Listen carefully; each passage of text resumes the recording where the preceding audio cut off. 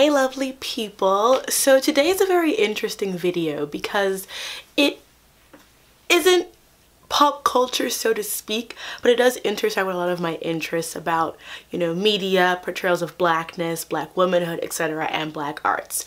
And so today I'm here to talk to you about the Jeremy O. Harris Broadway play, Slave Play. I wrote a piece about it for the Mary Sue and I was offered tickets, so I want to be upfront about that so y'all know I don't got Slave Play money like that, but I did get an opportunity to go see it because of press-related reasons.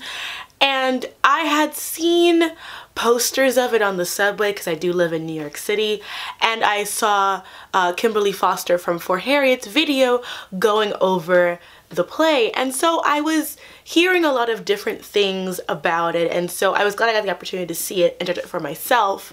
And I will say that from when I initially watched it to now, I still find myself trying to honestly decide how I feel about it.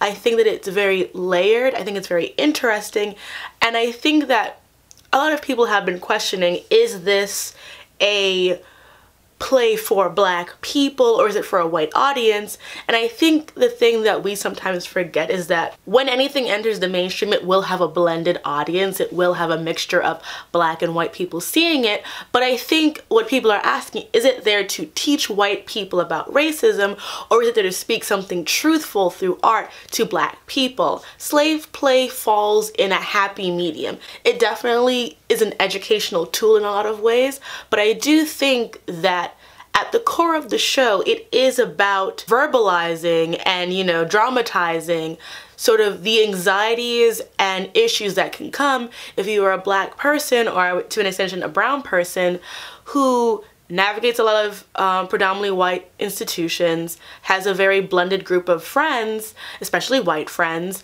and who has had white partners. And I think a lot of those elements kind of come together about how you will feel about Slave Play. Let's get into it together. First of all, thank you to my patrons. You guys have been so great. Hope you've been enjoying this early access content and everything else. We have a good time. We have a couple more videos that are going to be up this month because even though I'm late, I like to catch up. And again, if you want to see what I'm doing, follow me on Twitter, Instagram, all that jazz. Some exciting things are going to be happening in the next couple of months. I'm sure some of you have known that I'm working with Lindsay Ellis on a bunch of project stuff, so things are going well, things are exciting, and so that's why my intake's a little bit slower. Plus revising that book, y'all. I'm gonna try and turn that into content for the Patreon for the $5 people, but if my input is a little bit with this long break, it's because I was doing a lot of catching up, traveling, etc. But we're here, we're doing it. Slave Play. Slave Play is an original piece by Jeremy O. Harris. He is a queer black man from Virginia. He graduated from Yale with an MFA. He's very sort of one of the up-and-coming great talents of Broadway. And what Slave Play is, it's about three interracial couples. The main one, which is a black woman and a white partner who is British, a white man and a black man, and a white woman and a black kind of implied to be mixed race black man, and sort of them going into this antebellum sexual therapy to kind of unpack why their sexual relationship has stagnated throughout the course of their relationship. It's one long show. It's over 2 hours, but it kind of has three sections. The first section is seeing all of the characters in the Slave Play. So you have sort of the poor white, overseer with the black woman. You have the, the plantation mistress and the mulatto slave boy. And then you have sort of the indentured white servant and the black overseer type. So those three are playing off each other in the first part, dealing with kind of the sexual milieu that's going on there. The middle part is about the therapy, unpacking all of the relationships, and the third part focuses on the black female character and her white partner. Their names are, let me consult my playbill, Kanisha and Jim. Jim, yeah, very ponied name. My initial reaction to slave play was that a lot of it did make me very uncomfortable. I think it was hard to watch some of the slavery interactions. Jeremy O. Harris is a Black American man, so, you know, he has every right to tap into that as a way of communicating art. I don't think it was an issue of authenticity in terms of like the framing of it, but I think it is sort of hard to see. And the hardest parts for me were the scenes with Kanisha and Jim. Overall, there was something that was lacking in that dynamic more than the other two that kind of made it a little bit hard for me to watch. And while I didn't hate it, it did draw discomfort from me, which is intentional. The entire set is like has mirrors so that you're always kind of interacting with the stage. I was very up close, so I got to see it really well, and it drew a lot of emotions out of me that I was unprepared for, because I think I came into it very cynical because Kim from For Harriet didn't really care for it, which I understood. I think her perspective was very refreshing. I'm glad I watched her video before I went in because it prepared me for certain aspects that were uncomfortable. I think that the most poignant part of the show is the therapy section. I think that that section really unpacks a lot of dynamics that I think are very interesting, and a lot of that actually focuses on the relationship between the two gay men. And I think that, you know, when you're drawing from your own experiences, I think that Jeremy O. Harris in his previous work, he kind of deals with like unpacking sort of like interracial Black-white relationships. So I think that that part was very tight. It was very, there was a lot of truth that I could find out of it. The lesbian couple that frames it, I felt a lot of truth in their relationship as well. They played off each other really well, and I like that dynamic. And I think that the Philip character, who is the mixed race Black man, even though he didn't speak a lot, the points that he did come up in and have about his dynamic with his wife, his white wife, were very interesting. But honestly, I think when I was trying to unpack why the Kanisha Jim part didn't work for me, while O. Harris is a very talented creator, I kind of walked out of it thinking, you've never been called a bedwench to your face, and it shows. There is something that is very specific to the Black female experience and how we date and who we date and how that all intersects. So what did I like about slave play? I think what I liked the most about it was the therapy sections. I think the therapy, I like seeing Black people in therapy, period. I like the idea of discussing how an interracial relationship can be very emotionally complicated without sort of the overwhelming gravitas of, say, like that article that was like, I talk to a robot because I can't talk to my partner about race. It was more dealing with how white partners, even the most well-meaning of them, and I would even argue any non-Black partner, and even within, you know, Black partners, it can get even more, you know, breakdown. Sometimes your narrative is not believed, or they themselves think that they have done the work of unpacking their racism because they're with you, and they try to seem open, but when confrontation happens, they instantly begin to plateau their feelings over yours or try to shame you because they can never win. And I thought that was really interesting because that honestly felt very true.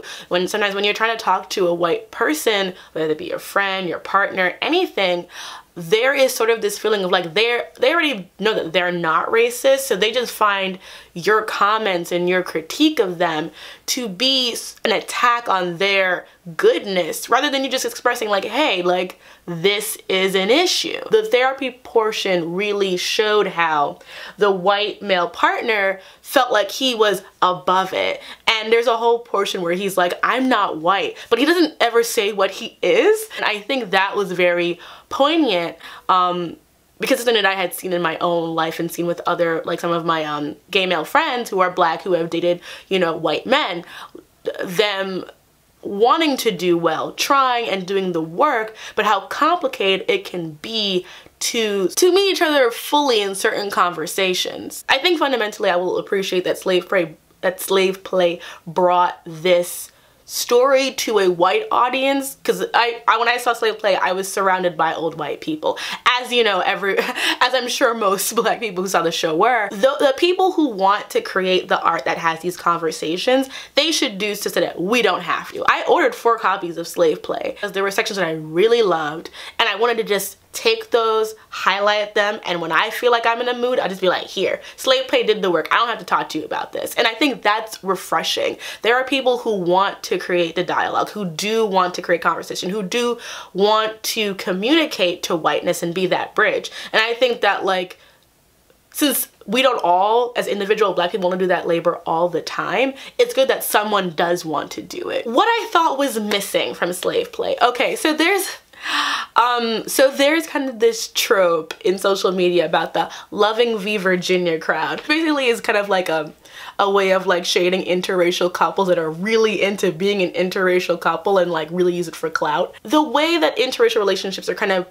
you know, talked about in media is very split for different reasons. The Black male, white woman dynamic is very different than the white man, Black woman dynamic. And I think that, and I'm speaking to the Black women that like I know that know their history, are fully competent in themselves, who are not dating interracially because they want to grab onto whiteness, but because they are looking for partnerships. But I think that there was something really missing from what it's like to date as a Black woman. What it's like to have your relationships and your relationship choices heavily scrutinized by every aspect of the media within your community. Because Black women through chattel slavery, both, you know, in the Americas and in the Caribbean, because the status of the child was passed through the mother, there is sort of this perpetual burden that Black women carry of being the carriers of the race,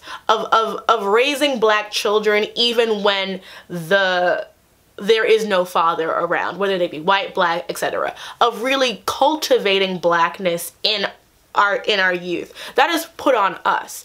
But in general, I don't think that most sensible Black women choose a white partner to either mute their Blackness or to mute the Blackness of their children, but more so because they are looking, they find someone who treats them in a certain kind of way that they had not been treated before. And I don't even mean that in a racialized way. I just mean like you're looking for a partnership. I know so many Black women who, you know, their ideal partner was always another Black man, and that just never happened for them. And I remember when I went to college, I had a crush on this guy, this other Black guy. He was Haitian. He was so cute. He had like a really great, he dresses well, because you know they do that. Haitians be dressing. I remember we were in the library and I heard him talking with a bunch of other Black men, all who I chilled with and was friends with, and they were talking about how like their ideal woman was like Eva Longoria, or like, you know, the very like Hollywood Latinx that you usually see in media. You're Eva Longoria, there's Jennifer Lopez, and it was very much telling me that even in this environment that was predominantly white, that was, you know, a place where you would think that we would all kind of come together, that we were still really hungry for the same kind of woman. Like, it's always lighter skinned women, always Latina women. Like, it was all of this pushing aside of other Black women to uplift non-Black women. Kanisha needs Jim to admit that he is not above it. Basically, Jim, because he's British and he's white, he's like, she's my queen, which made me like literally gag in my throat. She needs him to accept that despite being British, despite being woke, despite all these kind of things, that his whiteness still connects him to slavery, still connects him to the institutions of whiteness and patriarchy that, you know, subjugate her even to this day, which I get.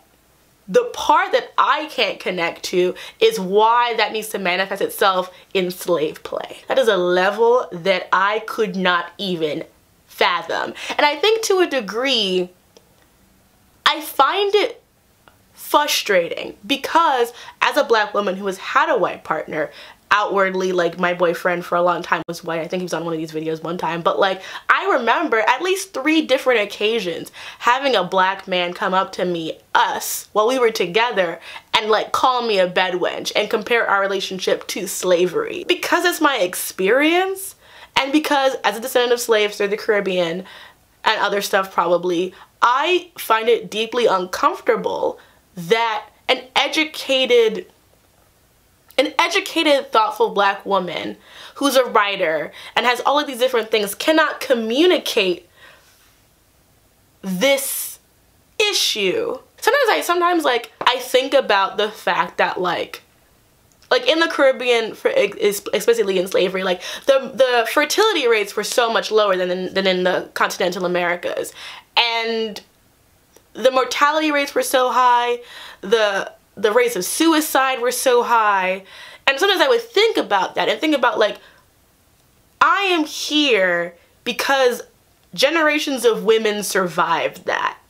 Through rape, through beatings, through torture, through inhumane conditions of having their wombs be, you know, incubators for profit. That it's just not something that I would feel comfortable even playing around with. Does it mean that I think that you can't discuss slavery, the relationship between like slaves and the rape relationships between slaves and masters, or even like the consensual relationships, because I know that's a whole topic that also comes up. You can discuss that. But I think that when you, not flippantly, but I think it needs to be handled carefully. Because just the other day, I think her name is Jodie Smith. She's the actress who played Queen in Queen and Slim. She just literally got called a bedwench for being married and pregnant with Joshua Jackson's baby. She got called a bedwench. And this is a dark-skinned black woman. And I can tell you, I've spoken to so many dark-skinned black women who have said, like, they go on Tinder and they're looking for black men and they don't swipe with them. But as soon as they swipe on a white man with a beard, they get a match. So that's their experience. It doesn't mean that they're not searching for black men. It doesn't mean that they're not looking for black men. But like, if someone out there wants to love you and you guys meet in a mutual way, why are you going to deny yourself that love? This is what slave play brought out in me. These thoughts about what it means to what it means to be a black woman dating, what it means to be a sexual black woman, what it means to be a black woman who is in different relationship spaces. And I think what's really important about what the play did is that it created an avenue for me to think about these things that I was kind of not expecting. There's a scene where the character Gary is telling their boyfriend Dustin, great names, what made Gary really feel attracted to Dustin is that Dustin saw him as a prize at some point, and that light has gone away in their relationship. And that scene really got me. But it reminded me of a bunch of different things. It reminded me of Kat Black, who's a great YouTuber. She did a video about polyamory and about how in polyamory or in like non-monogamous relationships, that a lot of the time the black partner is not prioritized, not given the status of being the primary partner. And I found that to be very apt. Because I am polyamorous, and I have been in like some situations where it's been like I am one of the partners and there is like a hierarchy or semi-hierarchical relationship and there is a white primary. Feeling like a prize is something that I hate to, like, it's one of the things I struggle with talking about a lot of the time is that I really am a romantic. I watched way too much Sailor Moon growing up, so I really do believe in that Usagi and Demi and shit. And I believe in like really big romantic love, sensible and everything else like that. And sometimes I feel like I have cheated myself out of that in a lot of ways because I'm trying to be pragmatic, you know, like don't say that you need all these things. Lane Moore, who's a writer and a entertainer, has this book about, you know, how to be alone, and it talks about how like situationships can be so exhausting because everyone feels like you have to be in one. And what if that's not what you want? And I realized, you know, in the last year that I really want to be a girlfriend.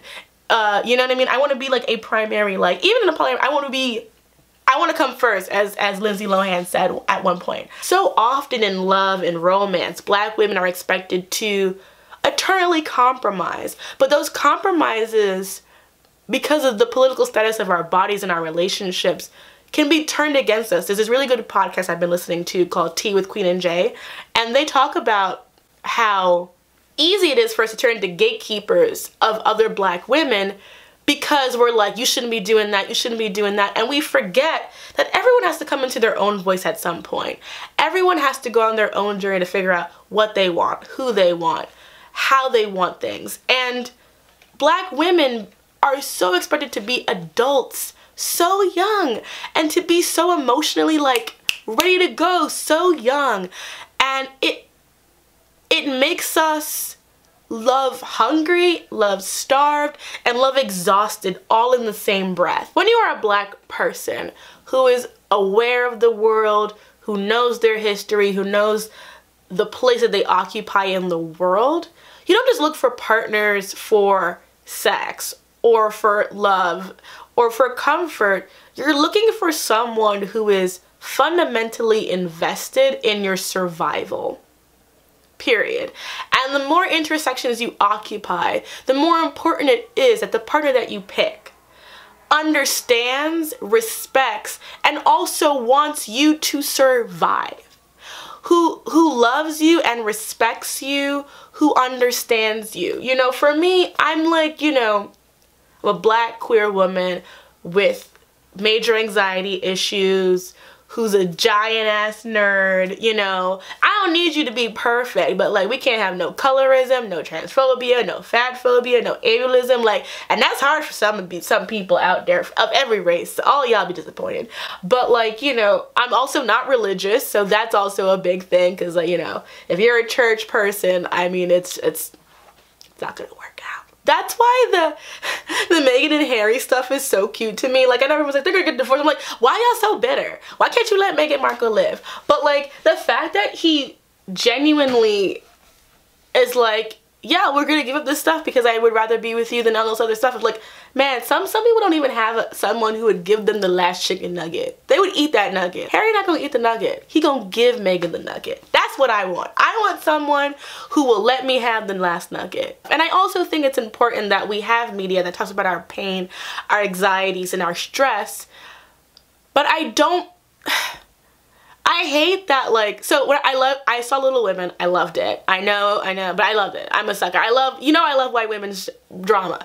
But there's a part where Joe, Saoirse Ronan, says, "I'm so lonely." And I loved that scene. And I wanted a Black woman to say that. You know, I wanted an expression of that loneliness that's not about her being broken. It's not like that Tyler Perry melodrama, but just like a genuine, like, I have my career, but I want other things. And it was hard because I feel like Slave Play almost did that, but it did it while having a framing of slavery. And I didn't like that. Ultimately, I appreciate it. It allowed me to have these feelings, to come to terms with a lot of things that I hadn't really been able to put into words. Like, it's hard to navigate being aware of everything when you're always surrounded by white people. Like, even, like, I think about my friends groups and how they have changed so much. Like, growing up in East New York, mostly named Black and Hispanic people. Went to high school, almost everyone was like West Indian and Black. Went to college, majority white institution.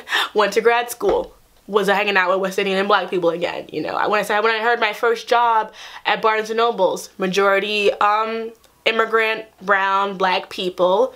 Went to go work at Strand, majority white people. At my current job, majority white people. And it's like, I realized also that I really want Black women to tell their own love stories and their own love tragedies. I think that Slave Play has a lot to say. I think that it had great moments, but I feel like overall I was missing that female voice. I was missing the lived experience of being a Black woman. If it had just been about the Black the interracial gay couple, or any of the other interracial pairings, I think it would have been stronger. But I think that the absence of a Black female voice, and the thing about it too, like, yes, Black men can write Black women and vice versa, but there is something specific in Black womanhood that was just, it was there, but it was just not quite. And I was missing that. But it did give me a lot of food for thought. It did give me a lot of feelings. I yelled at so many white people that I knew about Slave Play afterwards. Like I said, I bought 4 copies of the book. It was interesting. I think it's difficult as well because it's so expensive and it was a limited show, so it's gone.